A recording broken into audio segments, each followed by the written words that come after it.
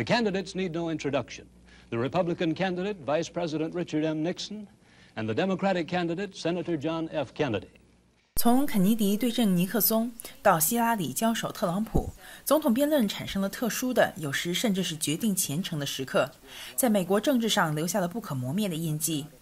Almost always, every debate cycle I can remember, something happened in one of those debates that, despite the candidate, showed the American people something that they needed to know about the candidate.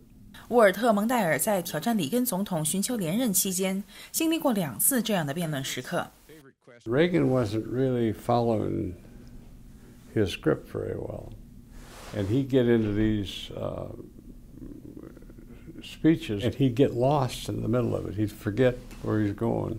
The 2/3 of the defense budget pays for pay and salary, or pay and pension.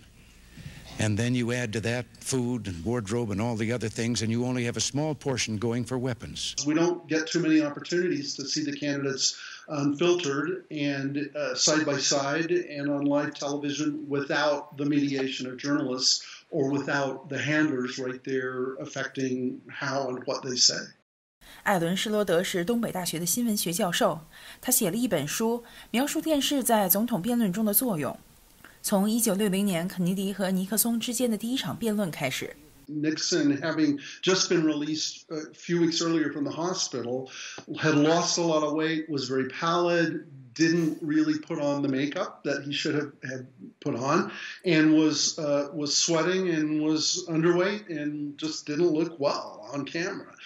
As we know, Nixon refused to have any makeup. And so he looked like he had a shadow. For those who listened on the radio, they thought Nixon won. For those who watched TV, they thought, Kennedy won. 弗兰克·塞斯诺是乔治华盛顿大学战略计划主任，曾任美国有线电视新闻网的白宫事务记者。There was the famous moment way back when Gerald Ford was running where he tried to suggest that Poland was not part of the Soviet Empire. There's no Soviet domination of Eastern Europe, and there never will be under a Ford administration. If you go back and look, the moderator is almost sort of speechless. 玛丽·凯特·卡里教授政治学，是弗吉尼亚大学米勒中心的高级研究员。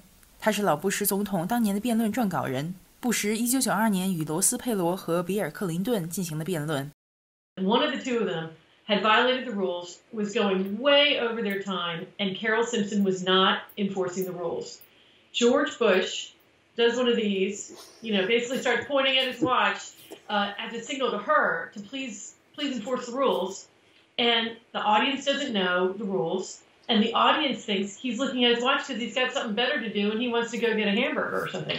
And it totally backfired on George Bush. In this instance, George Bush didn't want to be there. He didn't think he needed to prove himself to the voters in that way.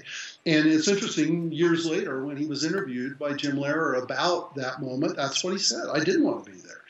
1984年，在与蒙代尔的第一次辩论中，不论罗纳德·里根的表现使人们产生了些什么疑问，但是他对自己年纪是否太大的疑虑应对得当，巧妙胜出。And I want you to know that also I will not.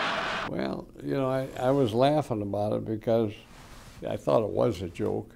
But at the same hand, I think he landed a blow there. It was pretty effective. And between my laughter, there was a few tears coming down there.